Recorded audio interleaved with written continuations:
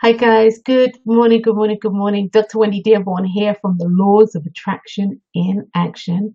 And that's the Laws of Attraction in Action.com, the Laws of Attraction in Action, the group right here on Facebook. Well, hopefully this isn't coming in too glitchy and yeah, hopefully it's not too glitchy because I'm actually using my PC today as opposed to my telephone because really and truly my telephone was downstairs and I didn't feel like going to get it. So that being said, I hope you guys are having a wonderful morning. It's absolutely beautiful here in sunny Las Vegas. And again, I hope you guys are having a absolutely good day. Good morning to you. I'm going to say Abraham. Hopefully I've said that correctly. Good morning to you. Well, guys, is today what I just want to talk about briefly is simply this, is what you are asking right for you. And I didn't want to put it across as be careful what you ask for because you might get it. But in essence, this is what this is about. In essence, this is exactly what this is about. Be careful what you ask for because you might get it. One of the things that we don't realize is how powerful we are. We underestimate our ability to knock down walls, forge through streams, go under boulders, move boulders, explode boulders, what have you, so we can have the things that we say that we want. Now, it's really important to understand just because we have said that we have wanted it, and just because we get it, here, this is where I'm going, just because we get it doesn't actually mean that it's good for us. You see, the universe, people have this thought process that there's always somebody there that's going to save us. There's always somebody there that's going to save us. Well, guys, here's the 411. Here's the 911. Here's the 999. Whatever it is. Here is the deal. Nobody's going to save you but you. Now, will you get assistance? Will you get direction? Will you get support? Yes. But ultimately, as I've said to you, and I really mean this, and I truly want to drive this point home, is that your life is predicated, your life is built, your life is experienced. The reality that you are living is based upon the choices that you have made. Good, bad, indifferent are all the emotions that you feel about your choices, are all the emotions that you feel prior to your choices being made manifest. So, can you manifest things in your life that aren't right for you? Can you do that? Yes, you can.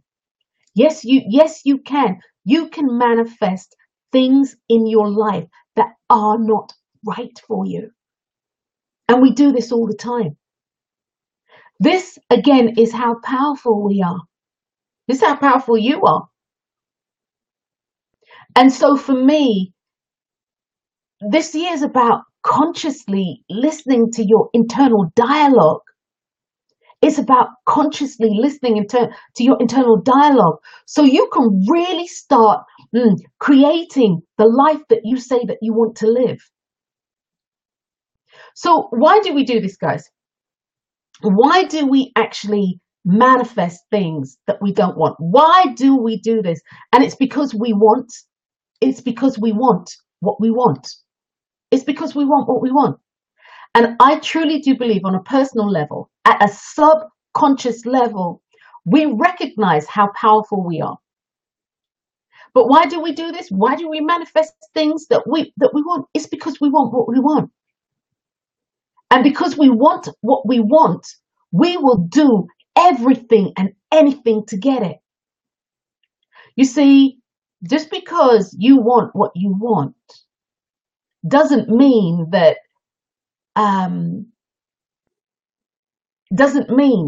one, it's going to make you happy. Two, you're not going to realize after you got it, oops, I wish I wish I didn't do this.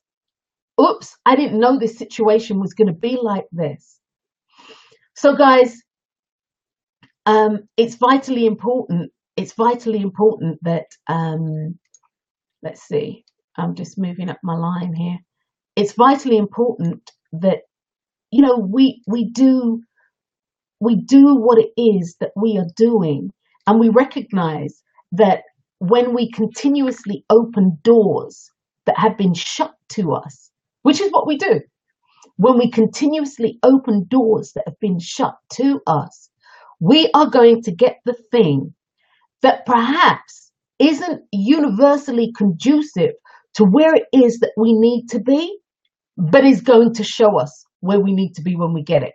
So hopefully that makes sense. So when we continuously open doors that have been shut to us, and we can do that. A lot of people would have you believe, or lots of things out there would have you believe that, you know, when a door shuts, another one opens. No, you have the ability, and as is your divine right, to open any door that has been shut to you.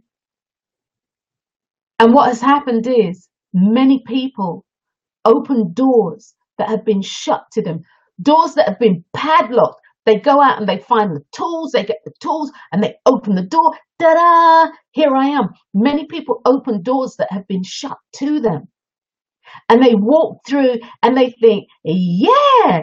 And after a little while, they're like, oh my God, what have I done? You know, what was I thinking?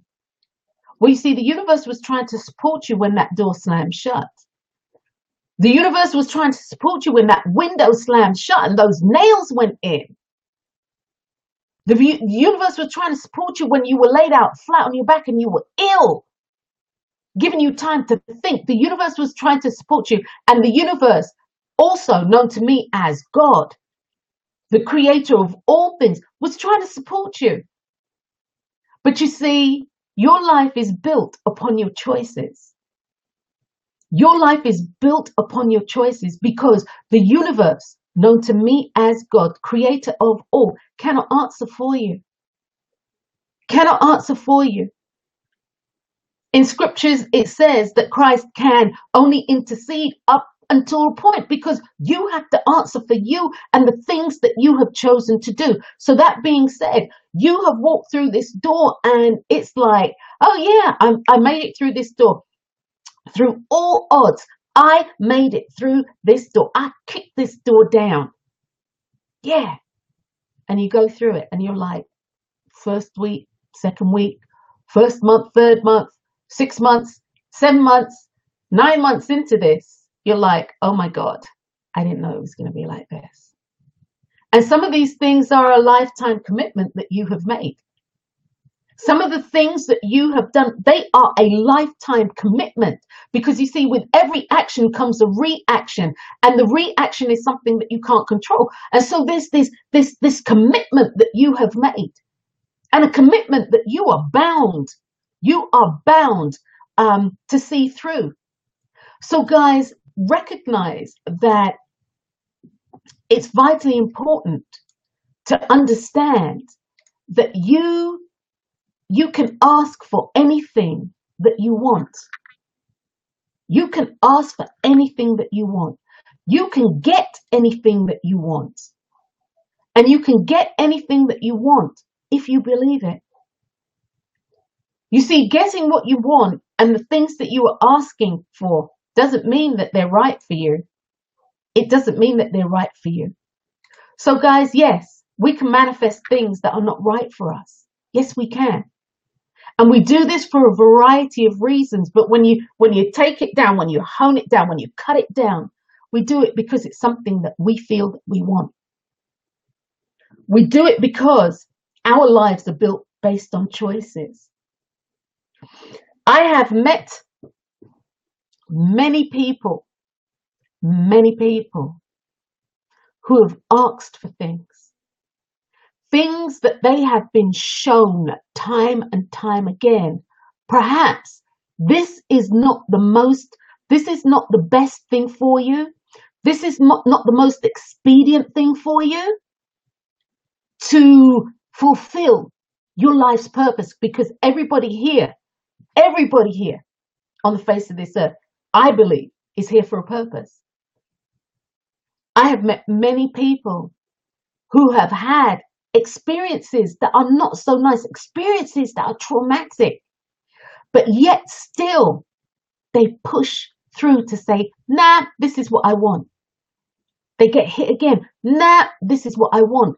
And if you listen sometimes to the metaphysical community, they tell you that that's trying to test your resolve, or to see if you really, really want it. That's not the way the universe works. Like the universe and God have time for that.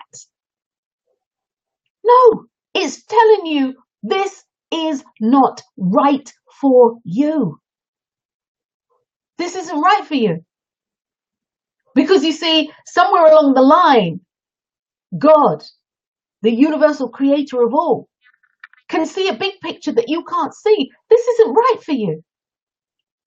And it's not right for you because it's going to derail you from your purpose, or it's going to make it more difficult for you to fulfill your contractual agreement, to fulfill your purpose as to why you're here. And again, as I say, I've seen many people who have pushed for things that shouldn't, that really and truly they have, just because they believed that they wanted it. And then when they get it, they don't want it. When they get it, they realize it doesn't even fit into the lifestyle of who they are. When they get it, they realize it has slowed down their potential to be everything that they can be. And yet now they have this to add to the equation so that they can rise up and be everything that they want to be. And you see, the upshot to that is you can still do whatever it is that you are here to do. You can still do whatever it is that you want to do. You just have to do it differently. So guys, again, not to belabor a point, be careful what you're asking for. If you are getting all these flags, if these doors are really shutting on you, and not just one or two doors, but if these doors are shutting, I mean, the thing that you're going after, if doors have shut on you, traumatically or otherwise, 6, 7, 8, 9 times, 5, 6 times, the chances are that that thing that you're going for isn't exactly for you in this moment. It's not for you in this moment. Sometimes that's the hardest thing to do, is to step off of that. To step off of it and say, okay, I release this and I let it go. I recognize that all the signs are telling me this is not for me.